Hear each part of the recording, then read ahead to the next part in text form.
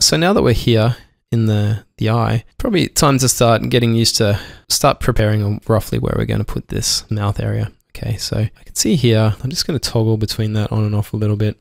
I think this part of the head here, just compared to the mesh, to the model that I've got, is a little bit further forwards. So I'm just using a big brush to move that forward, but sort of ruining the horn. So let's just come up and just mask that off like you would in Mudbox or something.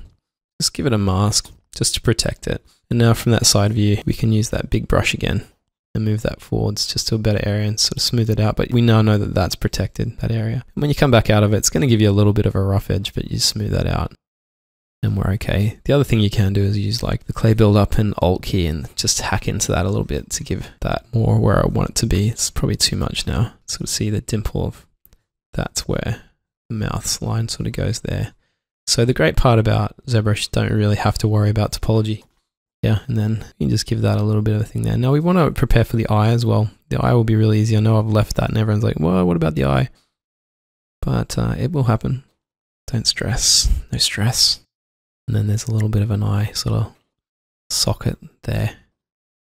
Okay, so that's getting pretty good now. We can go up another level now. Still, I'm not super happy with this shape. It's looking a bit round to me. So you can see how much time I spend in these lower levels. And this is really out of experience, not because I think it's cool. It's just, you know, practical.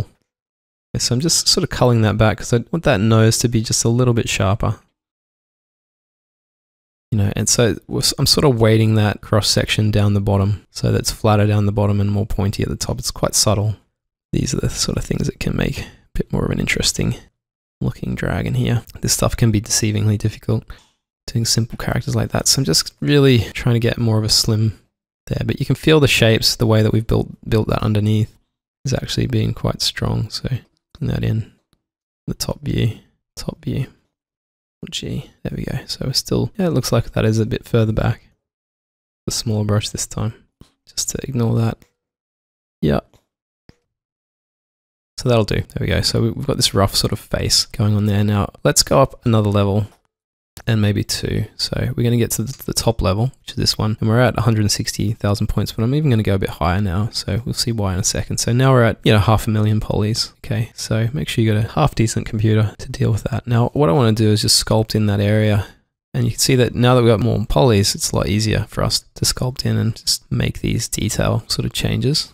So I'm just actually getting the eye socket. So preparing for that eye to go in.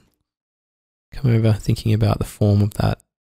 You can see what I'm doing here with the clay buildup. I'm using clay buildup and just sort of rubbing it in and then smoothing it back, but not sort of smoothing it back here. Now to get sharp creases is actually pretty easy. We're going to be using a lot of the damn standard. That's like a knife tool where you can cut in. It's a beautiful, really nice tool. There are some custom tools that are a bit better than this, and you can use the negative and that'll get you these sharp sort of creases as well. So you might even be here tempted to go up higher, but this is fine because we're going to lose a lot of this detail. You can sort of see that you could even get a sharp line there, smooth it back a little bit, another sharp line there. Get those sorts of lines out just to encourage that form a tiny bit. Yeah, so I'm just going to leave it there. That's close enough, it's good enough.